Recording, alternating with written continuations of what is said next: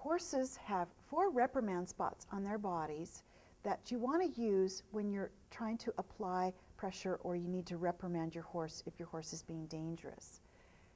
The shoulders, 1, 2 spots, and the hip rump area is 3, and the other side is 4. Those are the 4 reprimand spots on a horse. You'll notice in a herd, the herd leader will often come into the shoulder and nip that shoulder to move that horse off. Well, I'm going to be using that shoulder area as a place to get Tilly to move off my pressure when I ask her to lunge. And you'll notice I'll tap, tap, tap.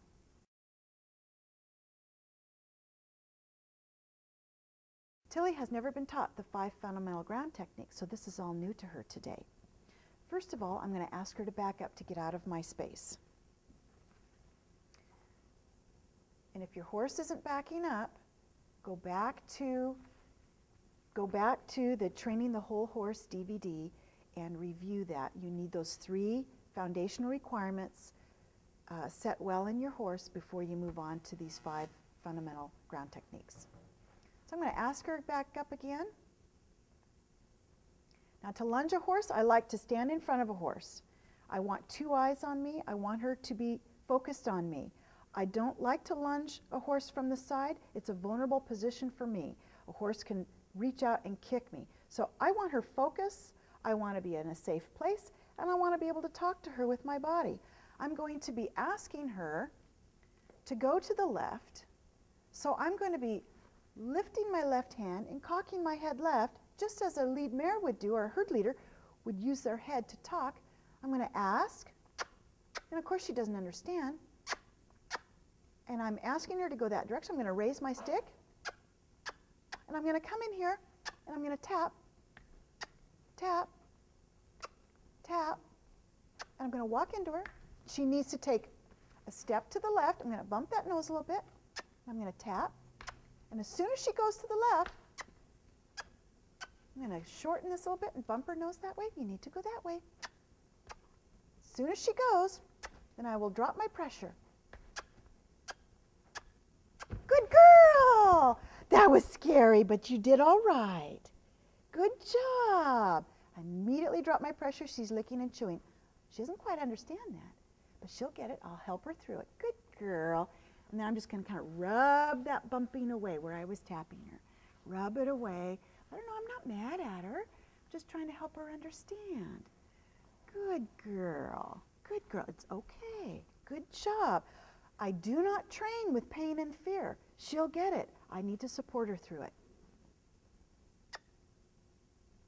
And I come in and I lift that stick. I'm going to bump that nose in the direction I want her to go. There, she's starting to go. Good girl! Good girl!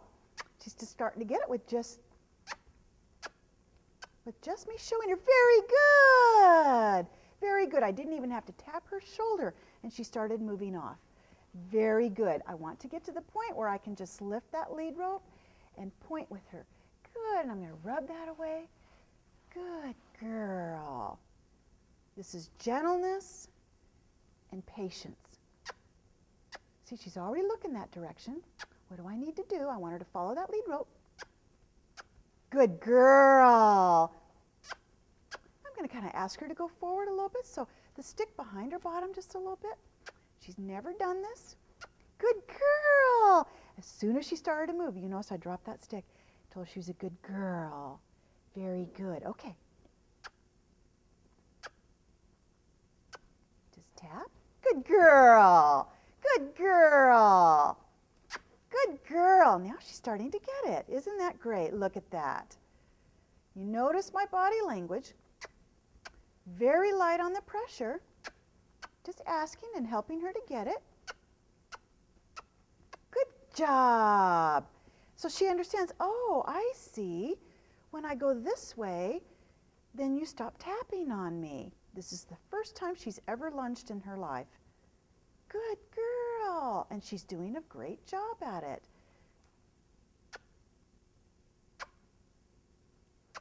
Good girl. Didn't even have to touch, just point. Very Good. I'm very proud of you. Very proud of you. Good job. Very good. Now see that? All I had to do was just lift that rope and guide her in the direction I wanted her to go.